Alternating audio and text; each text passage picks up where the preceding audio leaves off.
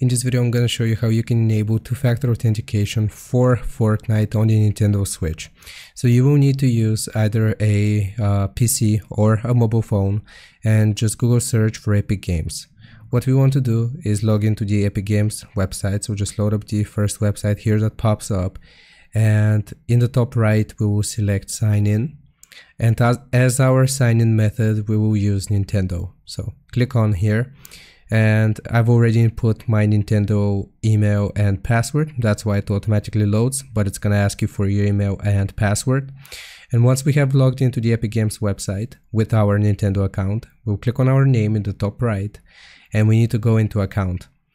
So here from the account info, we will go into password and security, and then we want to scroll all the way down until you see two-factor authentication, so 2FA.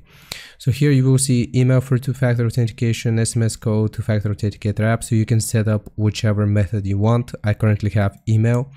You can do SMS code, so if you click on setup here, it's going to ask you for your phone number. So if you input it, it's gonna send you a verification message and you can verify. Or you can download the authenticator app here if you click on setup, and if you verify using the authenticator app on your phone, every time you log in you will need to verify using your phone. So that's basically how you do it. I hope this helps. Leave a like and sub, and I'll see you next time.